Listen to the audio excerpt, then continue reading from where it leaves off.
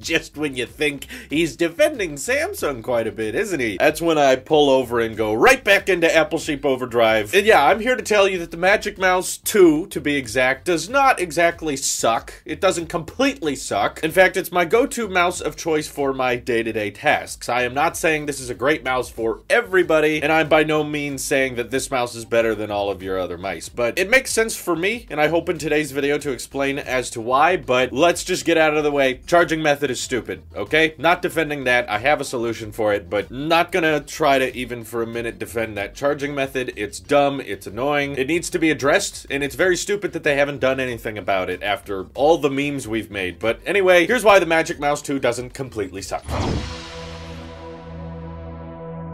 So I've read a lot of people's criticisms of the Magic Mouse, and I will also mention from the get-go, it's terrible for gaming. If you do any type of gaming on a Mac, first of all, why on the Mac? But second of all, don't use the Magic Mouse, okay? It's already not a platform built for games, but a mouse that is inherently bad at gaming is the Magic Mouse. I completely agree. But what I find it super useful for is continuous kneading of scrolling up and down and side to side while also moving your arm around. So if you guys haven't noticed, there's a lot of jump cuts in these videos. And no, it's not because I want to cut out every single breath I take. It's actually because I make so many mistakes in these videos that it takes me about 4 to 8 days to film a single one, and then I cut out every single time I make a mistake. So when you're an imperfect imbecile like I am, when you're editing through your Final Cut Pro timeline, you have to constantly be looking at that dead air and quickly analyzing what takes are good and what takes are bad, because I try to upload fairly consistently with my videos. I do like 5 to 6 videos a week, depending on how busy I get. I do try to upload quite a lot between this tech channel, my EV channel, and all of my other Tailosive channels, and that involves me being very, very efficient with the editing process. And what I found is most efficient for scrubbing through a timeline that's going side to side, and when you're looking at footage to add in, you have to scroll up and down. But at the same time, you also need to be able to click and move your mouse around so you know exactly where to click simultaneously, because you're scrolling through this timeline and you want to make sure these cuts are made exactly where the audio levels approach. So what that means is my left hand is on the space bar and on a few hotkeys for Final Cut, switching between just clicking and deleting, and also, you know, pressing space bar to hear what I'm saying. And my other hand is preoccupied moving the mouse around so I can click exactly where I need to while simultaneously scrolling sideways. And this is what I actually love about the Magic Mouse. The fact that it's a very large touchpad, but it doesn't rely on that trackpad on top for the mouse movements. So I know there's a lot of people out there that love the Logitech MX Master series, and I actually have tried those before. Back when I visited John Morrison's office, he let me edit several of my videos over there, and he had the MX Master. I didn't see a Magic Mouse in sight, and I didn't dare ask him for one, so I went ahead and tried to edit a video on one. And having 2 separate scroll wheels, I've discovered were not as fluid and not as efficient with that side scrolling and moving, because that thumb scroll wheel could not move as dynamically as my pointer can when I have a large touch surface to swipe back and forth on. And don't get me wrong, that's a great mouse, and I think for a lot of people that mouse works perfectly. But for my workflow, which involves a lot of scrolling back and forth, and also once I select all of the cuts that I'm going to take out of my video, I have to very quickly click and delete every other clip that contains all of the mistakes I make in my videos. So that means one hand's on the delete key, the other one scrolling side to side and also clicking, and you can't really replicate that very well with the MX Master. You can a little bit, but the thumb with that tiny little wheel cannot scroll as dynamically as it can with that giant touch surface that the Magic Mouse has, that I really haven't found replicated very much on other mice. I haven't messed around much with other mice because these are the ones that come with my iMac, you know, and they work perfectly. And I want to also admit that a lot of people's personal preferences, the things they grew up with, are the things they are used to. So I know there's a ton of people out there that say the Magic Mouse is not ergonomic, or it doesn't feel comfortable, it feels too slippery, it feels too small. Well, I'm guessing you probably just didn't have that a lot when you were growing up. That's my prediction. I could be totally wrong, but the people that I've discovered don't like the Magic Mouse are people that grew up with a different sized mouse or a different shaped mouse. And I, at the young ripe age of 21, when I was growing up, the Magic Mouse is pretty much the mouse I learned to use my computer with the most. And I started out back with the Magic Mouse 1, the one that actually had double A's and like a metal plate you had to remove. And I like the ergonomics of it, and I love being able to have so much flexibility between side scrolling and scrolling up and down, but I hated having to change the batteries so often. So as much crap as the Magic Mouse 2 gets, honestly, I would rather have that stupid charging method than replacement batteries, because there's almost nothing around the house anymore that I need to keep around batteries for. Just like the thermostat, which takes AAAs, and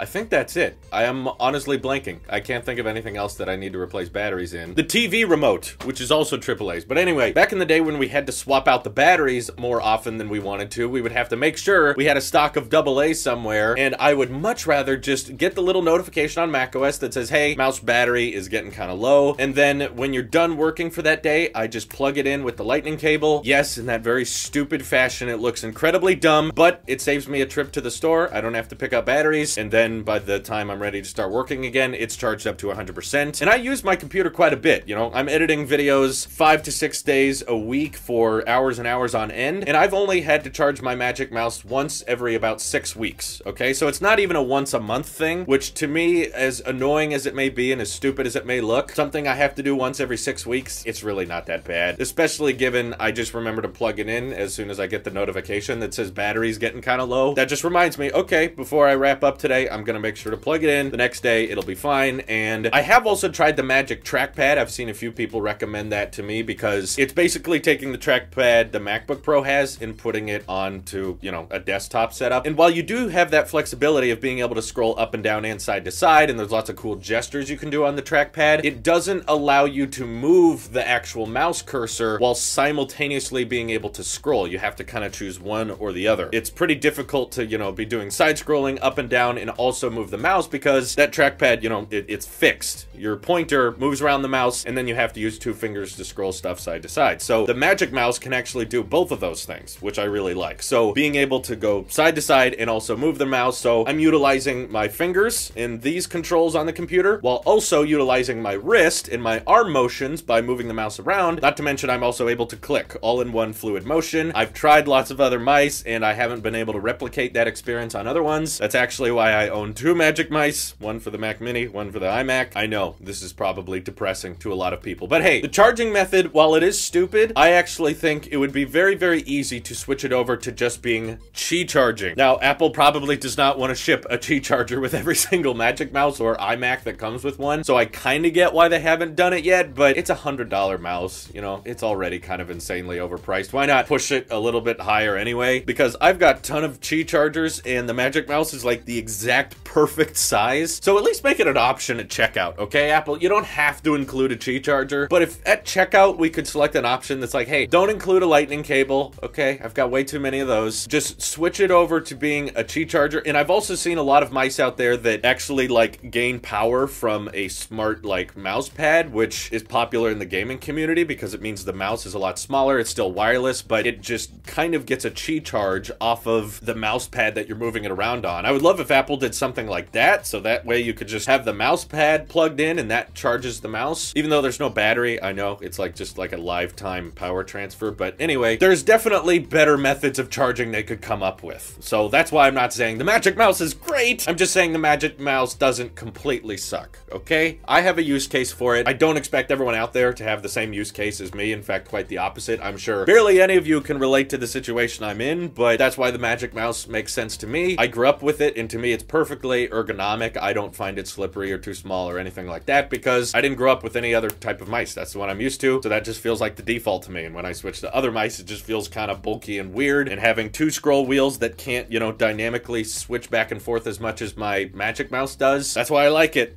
You know, sue me. Don't sue me, please. I can't afford it right now. Anyway, I hope that made a little bit of sense to you. Are there any Magic Mouse fans out there that also feel neglected and oppressed? Feel free to hit me up on Twitter or join my Discord if you feel that way. This is definitely your Apple Sheep here, and I'll see you guys in the next one.